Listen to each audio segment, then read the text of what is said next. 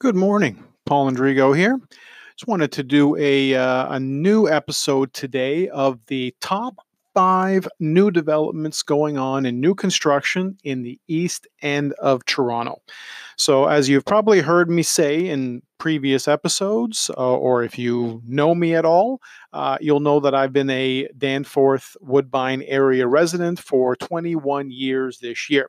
Celebrated my 20th year last year and had a year-long party throughout the different events that I had in the neighborhood, street parties, get-togethers, just an absolute blast. Still recovering, but also still partying. I still love the fact that I'm part of such a great neighborhood that's been on the rise for quite a while. I was interviewed a few years back by City TV, and you may have seen that clip as well. And it was talking about how this area was sort of the next new wave, the Danforth East area.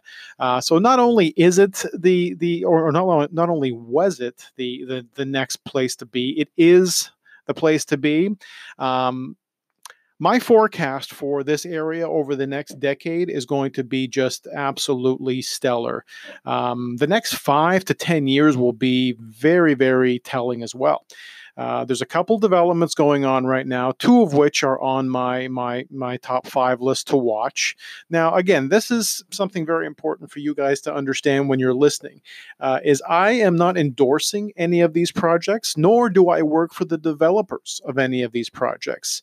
I have not ever once worked for a developer in my almost 20 years of real estate, and I'm not going to in the next 20, because I like the fact that I'm able to maintain sort of an arm's length an arm's length relationship from every builder that I work with, and strictly represent you, the buyer, the investor, whoever it is, and make sure that you know everything about every project. Now, I'm not going to say that you're going to get the same. You're not going to get the same experience at all at the sales center, and I've said that for many years. You actually might be in a position where if you do skip the meeting with me and go, and going through me as your buyer agent, you might actually not get all the details that you really should about that development, that developer, that area, simply because it's something that I am on the ground level of way before any shovels are in the ground, and I'm still around way after the place is built. I don't just move into a neighborhood, build a building, and leave. That's part of the reason why I want to make sure that we are we're connected. We're, even if it's just as simple as, which is really what it is. It's as simple as a coffee. It's as simple as and I'm not going to say that, a $5 coffee is always a good idea. I prefer to buy you the coffee at one of my local offices. I've got a few throughout the neighborhood, throughout the city. I mean, so I can meet with you at any of my offices, or again, either way, coffee's on me. And again, 20 minutes, 30 minutes in, you'll understand a little bit more about what I'm talking about now and why it is so important that you get the right information from the right person, and not exclusively from the developer. I will make sure you get all the right information, including the stuff that has to do with VIP sales, getting in early registration, all that kind of stuff. That, again, if you're not an active investor and you don't know anything about digital lineups, you really have to make sure that we connect, because there's a whole different world out there that's happening now, that you have to be part of. You have to be sort of with me in my VIP invitation list, versus waiting for 3 or 4 months to go by, the sales center doors open, and you might not even have remotely the same choices. And that's something that, again, you need to be aware of. And it's something that, again, because of the fact that I've got enough expertise with these projects, what to look for, what to look out for, all this stuff, you really need to make sure that you're with me on that. So I'm just going to run through a few of these projects. And again, this is just a few of the ones that are in the top five. I'm not going to, obviously in my top projects list, obviously I've just picked sort of a few just to sort of highlight, to make sure that you guys understand, what it is that you need to know. One of them that's coming up, and I was just at a meeting for, is this new condo being built, and I'm quite sure it's going to be built, and it's going to be in place, but not for a few years, right at the corner of Danforth and Woodbine. It's basically what I would call sort of the young and Bloor of Danforth East. Literally, that's sort of our corner. there's a lot of great stuff in our neighborhood by all means, and some of it obviously we don't want to change. Other things need to be improved on, need to be changed, and because of that, it's going to be a little bit of a transition matter. A transition issue. So it's going to be a good 5 or 10 years, and hopefully, when it's all done, it's going to have a lot more people living in that area concentrated around transit so that they can literally just go down to the bottom of their building, jump on the subway, and go wherever they want. Hopefully, if I had my way, there would be little or no car parking in the building. That's sort of a strong opinion that I have, but I know other developments have done this in certain areas, so that there literally would be no choice for people living there besides being transit users and not adding anything to the street traffic. Obviously, again, there's a reason why I'm not a developer. I've got very strong opinions, and I really don't worry too much about how they're perceived as far as by on a marketing level, because again, I can speak completely openly here, and as you find out when you meet me, there's a reason why my main podcast is called Toronto Real Estate Unfiltered. I choose to say, again, in my opinion based advice based manner, not opinion based. I try to make sure that I give the best possible advice to you guys when you're making decisions about properties. So again, just a couple projects that you need to be aware of. One of them is the Clonmore urban towns. Those have been getting a lot of buzz lately, and of course, this is an area. This is an area nearby. This is sort of how I discuss this. It doesn't have to be right in Danforth East for it to be, to be benefit to get the benefit of that area. This is an area called Birchcliff. um, Birchcliff nearby, which is a very up and coming area that's sort of nearby us. It's just north of the beaches, north of the bluffs, and then of course it's just east of the Danforth. So it's an area that's worth looking into. There's a total of 118 suites being built there. It's proposed to only be about 3 stories, so it's nothing too nothing too overwhelming. The area itself, of course, there's been a lot of debate and discussion about the area, of course, being backing onto a lot of nature and everything like that. So there's a lot of ups and downs about how you feel about that. But again, if it's an area that you want to be calling home, and of course we are a lot of these developments, as I've heard from city planners, a lot of these developments are going to be because of the way the green belt has been protected. A lot of the urban developments that are going to be happening here are going to probably be pretty substantial to make up for the fact that they don't want to build outside of the certain parameters. Again, I'm not a city planner. I can't tell you whether that's a good or a bad idea.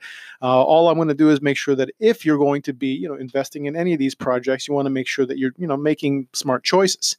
And again, with this property having approximately 118 suites, and right now just basically like I'm going over all of these sort of the renderings and the drawings with people, and as well as when the pricing's available. So for this one here, you're going to be talking about the opportunity to get in from the low 400s. So it's going to be something where you're going to be in a position where if you're buying here again at the right time, of course, making the right decisions and doing the right research, hopefully with me, you'll be in a position where you're going to be ahead of the game, and able to again make sure that you make all the right decisions when you're dealing with new developments. So that's definitely one of those factors that you want to take into consideration, is of course the size of the building that you want to move into, and all sorts of stuff.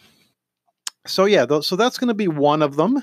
The other one that's going to be being being in the discussion mode as well, is again the by and this is by the core architect. So this is not by the core. This is going to be by the Danforth Woodbine area. That's going to be one of the things that that's going to be something for you guys to look into is the Woodbine Danforth development. There's going to be a lot of changes going on to that area. So that's another one that you should be watching with me and making sure that you're in a position where, again, when you're doing your due diligence and doing your shopping, that you look into. And of course, you have to weigh the pros and cons of all these things. And I'm not going to tell you this is going to be easy, because there's a lot of people who've been, investing in condos over the years, and some of them have been, very happy with the end result. They've chosen good buildings.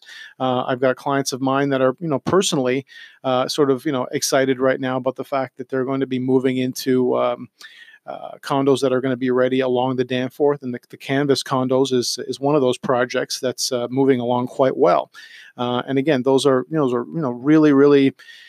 Again, those are really excited people that I know that are waiting to move in there and get their keys, and some of them have already mentally moved into that to that building. So it's really important that you make the right choices. Unfortunately, not too far from there was a project that had come up that unfortunately is no longer going on, which is the On the Danforth condos. And again, aside from being extremely disappointed in the development, and I don't, I'm not going to say that I know all the details. I've certainly tried to connect with the developer to get information, and I was ignored, and I didn't really appreciate that. And of course, whenever I'm dealing with any project, I really value communication. So if you're a builder, if you're a developer, of any kind, and you're doing a project, and you know that you're talking to me, hopefully you're going to be able to give me the information and the respect that I deserve, because again, I am going to be speaking to, in many cases, not just a few, but sometimes thousands of potential buyers, and especially thanks to this platform that I have, it's a pretty powerful situation to be in. And again, I do not take it lightly. I want to make sure that I'm giving people, again, all the best information along the way. And of course, making sure that, again, I treat everybody fairly. So that's why I'm trying to make sure that I get, all the details from every project before I do any reports. And just, again, make sure that you guys know as well that, again, these are sort of the projects that you should be looking into. So another one, and of course, I'm just going to be, again, sort of going through these randomly, and they'll of course depend on whereabouts you want to live, and of course, again, on the Danforth or near the Danforth, you might not be stuck on that. If you're not stuck on being on the Danforth, there's also another project going on right now that is in VIP sales, and that's the River and Fifth condos. Those are being those are available now, and those are starting from the mid 400s now. When it comes to any of the projects that I might mention here, and again, I am not endorsing any of them. What I'm saying is these are just a few of the projects that we will be comparing, and that's a huge part of the discussion matter with me. If you're going to be serious about looking into projects, you cannot just be going into one sales center and making a decision based on that alone. You need to actually come with me. Of course, first of all, you'll be doing new construction buyer boot camp, which is a whole different type of boot camp that I do, but I really do not let anybody even go in the sales center with me until they're able to understand certain things and understand everything about the pros and the cons. Because again, you're walking into a sales center, and you might not be aware that you might be walking in 1 month, and then like 2 or 3 years later, you might be walking back in, or you might be getting your deposit back because that building for some reason isn't going to be built. And that's a huge, you're taking a huge risk on that. And now, and that's the thing I can honestly say, in the 19 years, and I'm knocking on wood as I say this, in the 19 years I've been handling new construction, not one project that I've been lucky enough to be to have investors investing in, not one of those projects has ever fallen apart. They've all gone through, and I'm talking about like a lot of a lot of loft conversions that I've dealt with, right from the early Broadview lofts conversions, the Brock lofts I had sold in both of those developments, the last two or three of the units in those buildings, and again, the clients who bought in there were phenomenally, they did phenomenally well in those projects, and that's the sort of track record that I have with this stuff. And I want to make sure that, again, every project that I, dig into, again, I cannot see the future. I don't have any secret recipe, but what I can do is I can analyze the past. I can analyze past projects, whatever the company is. If it's their first, and there's a couple construction companies that I'm aware of that this may be their first condo in the city.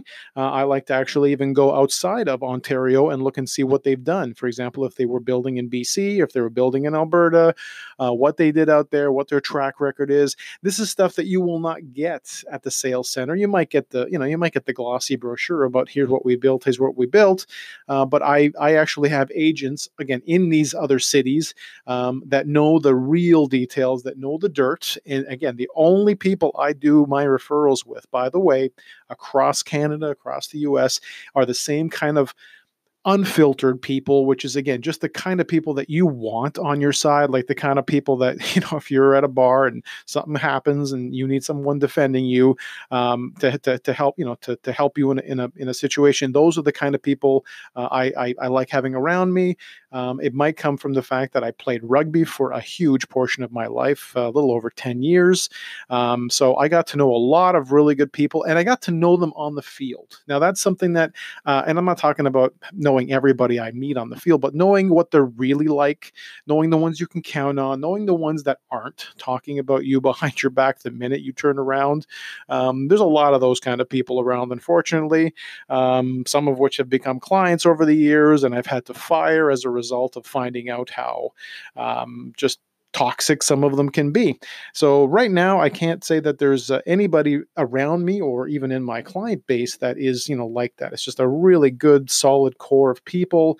And just bottom line, I want you, every single one of you listening, I want you guys making smart decisions that will help, that will add to your quality of life, that will give you some sort of peace of mind, that might, the projects that you invest in that might do so well that even by the time the keys are available, you might be sitting on, a huge chunk of equity that you never would have imagined. And you maybe, that you couldn't have made in that time. That's the other thing about this.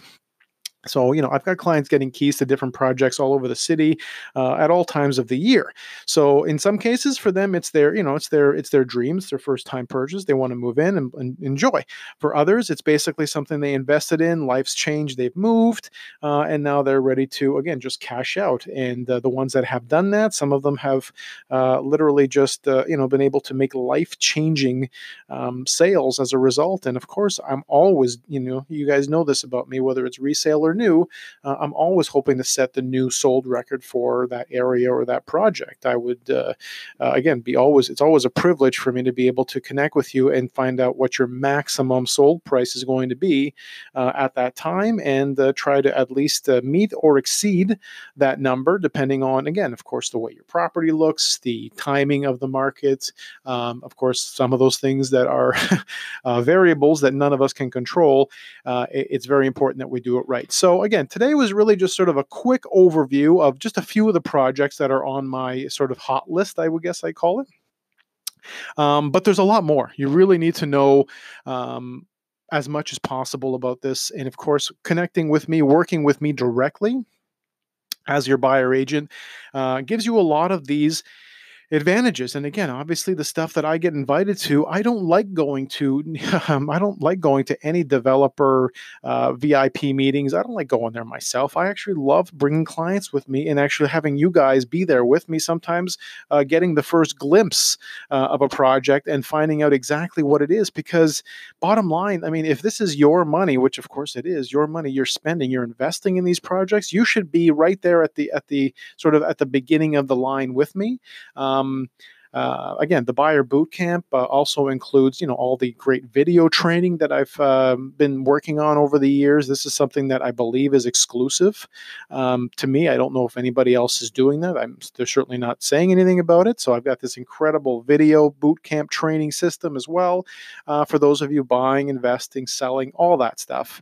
And again, the perks, of course, they're just the rewards along the way, and the discounts, the thousands of dollars in prearranged discounts for everything from moving to painting to cleaning to you name it. This is all stuff I've worked on for you guys. Again, way before I meet you, this is all in place. So you don't have to reinvent the wheel. Why should you? You're paying a lot of money to to be part of this. I don't think that you should have to, jump in and reinvent the wheel every single time.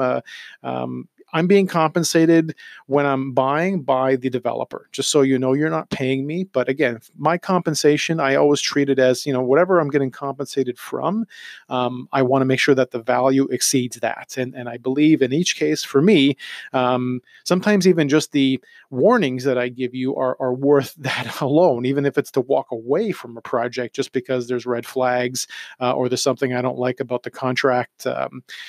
The contract clauses, stuff like that, because every builder and every development is different. And if we don't have, and there's a checklist that I make sure that, I run over with you, and again, your lawyer that's going to be reviewing this project, and I'll be meeting with the lawyer, another one next week, to discuss this and a bunch of other stuff. And hopefully, again, you'll hear it on one of these podcasts soon. But yeah, so that's the quick rundown of the top 5 projects. I've just named a few of them, but of course, the best thing to do is connect with me. Email is great, paul.indrigo@c21.ca, and go right to my links if you want to get my top 5 new construction projects in the area that you wish. It could be on the Danforth, could be downtown, could be Oshawa, could be Richmond Hill. You name it. I keep track of these because of the fact that, again, my client base is all over Ontario. So anything that's in the Toronto or GTA, I'm definitely going to be the one, I hope, that is going to be helping you get there. So thanks for tuning in again to this episode, and we'll talk to you soon. Bye-bye.